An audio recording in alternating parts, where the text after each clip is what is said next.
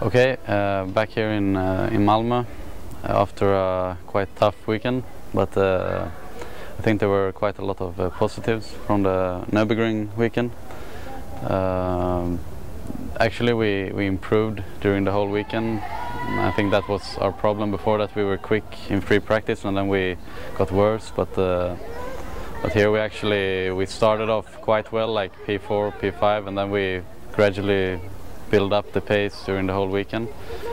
And yeah, in the qualifying I was second and third, which was I think the best qualifying this year. Even if I was not really happy, it was enough for P2. So yeah, it was quite good.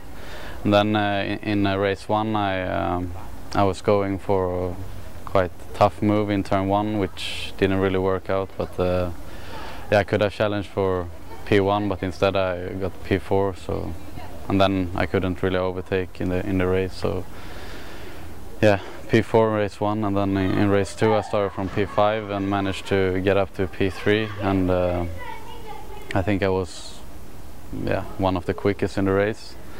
And yeah, it was really, I think race 2 was really positive because we also find some good things on the car, and which we could also apply to race 3 even better, I think. So yeah, I was really excited for race 3 because I was starting second on front row, and I know that I normally have good starts. And then in the start I got pushed out by Danny from Cadea, and yeah, it was a big shame because there was nothing I could do about it. And yeah, it was really tough for me because it's been such a hard season, and now when finally things came together, it was yeah, 0 points from the race and also from him. So yeah, I think yeah, it was a quite stupid move by him, and I think he regrets it quite a lot. And for me, I cannot do anything because yeah, I was just a victim. So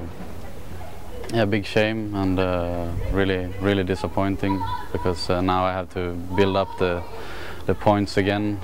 I think if I wouldn't have crashed, we would have been quite good in the championship, but now we are back at where we were before, I would say. So yeah, tough, but I think we can look forward to Sandvort next weekend, and yeah, it's a track that I like most on the calendar. So even if the Masters result weren't that good there, I think we will be competitive with a Hankook tire there. So yeah, looking forward, and I think it should be quite a good weekend as well.